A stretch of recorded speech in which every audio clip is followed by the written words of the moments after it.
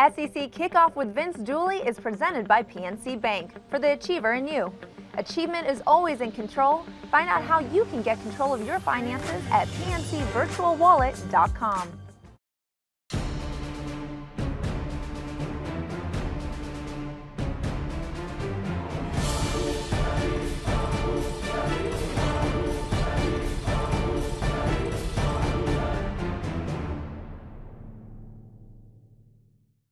Hello again, college football fans. Welcome back to SEC Kickoff.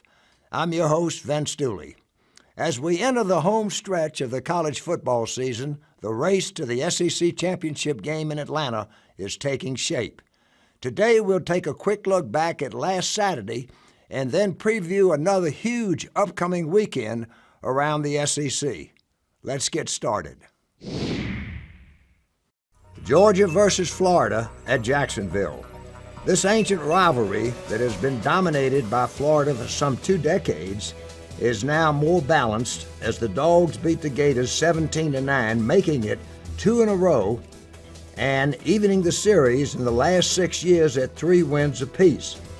It was a wild defensive struggle with 24 penalties and 10 turnovers between the two teams. After the Gators dominated South Carolina 41-11 the previous week, the odds were heavily in favor of the Gators. But Georgia's defense, led by All-American Jarvis Jones, was relentless in forcing 6 Florida turnovers. The Gators previously had turned the ball over only 4 times in the first 7 games.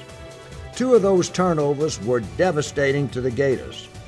Georgia's safety, Ricardo Rambo, intercepted a pass from Gator quarterback Jeff Driscoll in the end zone right before halftime, and Jarvis Jones, who may well have had the best overall defensive performance in Georgia's history, with 13 tackles, 3 sacks, 2 fumble recoveries, and 2 forced fumbles, the most critical one coming at the end of the game as he stripped Jordan Reed inside the 5-yard line just as Florida looked to be going in for a touchdown to tie the game. Driscoll got it. Jordan Reed fumbled it into the end zone. Wow, touchback.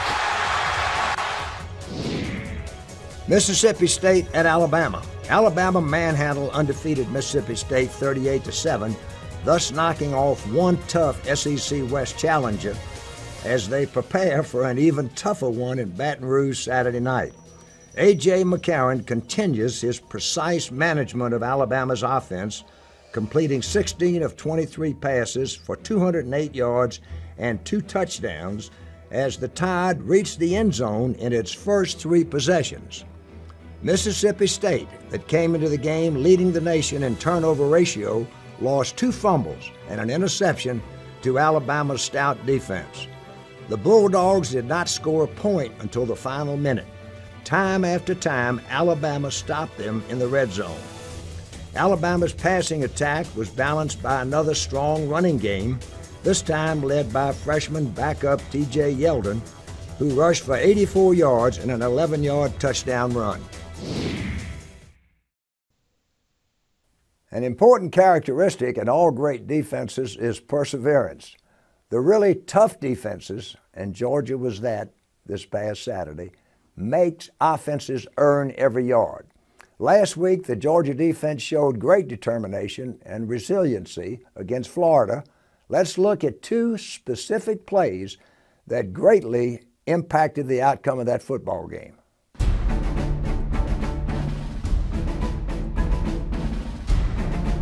Right before halftime, Florida drove to Georgia's 5-yard line, and Jeff Driscoll, who was pursued, came out of the pocket, ran to the sidelines, had an opportunity to really throw the ball away, but made one of the big mistakes of quarterbacks, and that is to throw back across your body.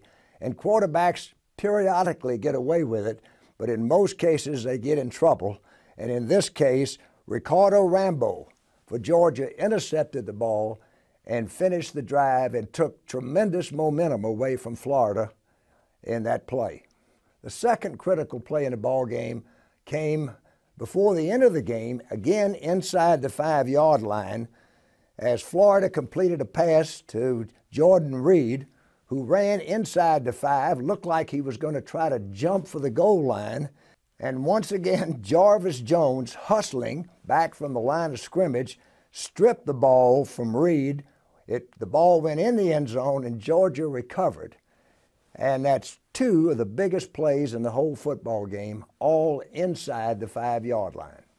Now it's time for our weekly SEC flashback. This week we look back to 2008 and the first time Nick Saban returned to Baton Rouge as the head coach at Alabama. As with this year, Coach Saban and the Tide were ranked #1 and looking to pull off a tough road victory. This was a back-and-forth game, and the teams needed overtime to settle the outcome.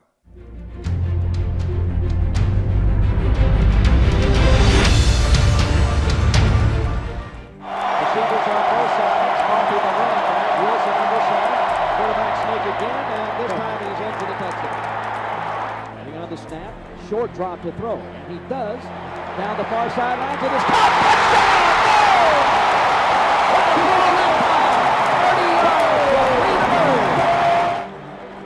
There goes Johnson in motion, and the handoff to Scott, Scott up the middle, big hole, 25, 20, 15, 5, he scored! Tigers at 4-6 on third down conversions. It's third down and 8. Shotgun formation, 4-receiver pattern. Lee looks to throw, and he does, and he threw it right into the hands of an Alabama defender, and back he goes down the near sidelines. He may take it into the end zone, and he does. That is unbelievable. It stayed out of his gap. 2 receivers right. Here's the toss to Coffee, near side, and he's easily into the end zone. This time to Scott, and Scott is into the score. So here we go. LSU will get it at the 25. We're in overtime. 2 receivers right, I formation. Scott and Johnson, Lee under center. And he hands the ball away. Scott straight up the middle, plows down to about the 20-yard line. There's a snap. Lee rolls to the far side. Cocks and fires, and he fires in the double coverage. He's intercepted in the end zone. Or touchdown. As Lee has been intercepted for the 4th time tonight. Play action fake. Wilson throws to the near sideline. And it is caught and out of bounds at the 3-yard line.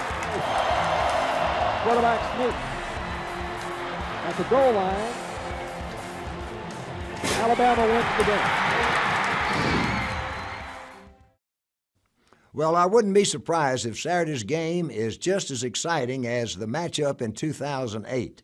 The game could very well determine the Western Division champion and will shape the national championship picture. Needless to say, LSU and Alabama will be a pressure-packed contest. And now a word from our sponsor.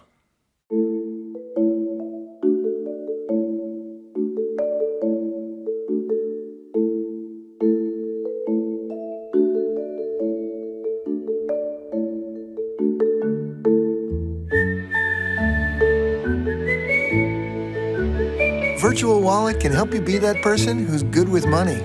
See what's free to spend, move money with a slide, save with a shake. Feel good about your decisions. For this week's Head Coach One-on-One, we bring in a very special guest, my friend Jack Lingle, a former coach and highly respected athletic director. Jack may not have coached in the SEC, but he has plenty of experience dealing with pressure situations. Fans may recognize Coach Lingle from his days as the head coach at Marshall. Actor Matthew McConaughey played Coach Lingle in the 2006 film We Are Marshall.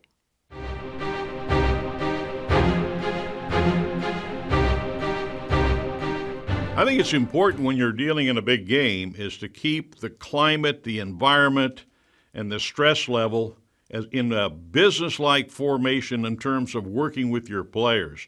You don't want to get them too high. You don't want to get them too low. You want to keep them so that they're concentrating on the fundamentals of the game and what are the goals and objectives of your offense, your defense, and your kicking game. Focus that, get them to drill down vertically on that, and know their particular assignments. And the most important thing, I think, in a game like this, football today is a game of attrition. So make sure that your second and your third teams are all playing the same game and listening to the same instructions and ready to go at a moment's notice to replace their first stringer or their second stringer. That's the key to the game when you have depth, and you need depth to win big games. Now that we've heard from Coach Lingle, let's talk about the huge game in Baton Rouge. Alabama and LSU will kick off at 8 Eastern Time, and CBS will have the primetime coverage. Alabama at LSU. Saturday night in Baton Rouge has long been one of the greatest spectacles in college football. The place will be rocking as LSU, with a week off, will be ready to give #1 Alabama its strongest test. The Tigers beat them last year in Tuscaloosa in the regular season before losing in the national championship game to the Tide. LSU can certainly match Alabama for sheer manpower on defense, both in talent and in depth. But the apparent difference appears to be on the other side of the ball. Alabama's A.J. McCarron leads the nation in pass efficiency and has thrown 262 passes without an interception, which is a school record. But LSU is capable of ending that streak. However, Alabama's no-mistake offense with terrific balance between the pass and the run is definitely better than LSU's offense that has been inconsistent and prone to mistakes with their young quarterback, Zach Mettenberger. Alabama should prevail in a hard-knocking contest that probably will come down to the wire. Another game to keep an eye on this weekend is Ole Miss at Georgia. This is an important game for the Bulldogs coming off their big win against Florida. Ole Miss at Georgia. Georgia is back in control of the SEC East as it takes on Ole Miss in homecoming between the famous Hedges and Athens. Georgia, coming off their emotional huge upset win over rival Florida, will be fighting a natural letdown just as much as they will be fighting the Rebels.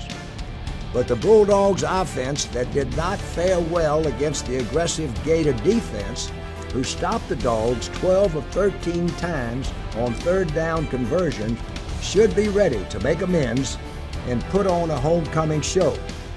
Quarterback Aaron Murray, who holds the Georgia record for touchdown passes, should add to that record, and freshman running back Todd Gurley, who had 119 yards and a touchdown in the Florida game, is primed for another great game running the football. The Bulldogs should win and take another step forward in pursuit of the SEC East Championship. However, this well-coached Ole Miss team will make the Dogs earn the victory.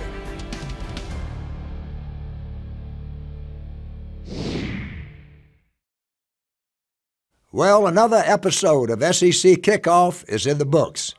When we get together next week, we'll have a much better idea on the race to the SEC Championship game in Atlanta. Have a great football Saturday. I'm Vince Dooley, and I'll see you next time on SEC Kickoff.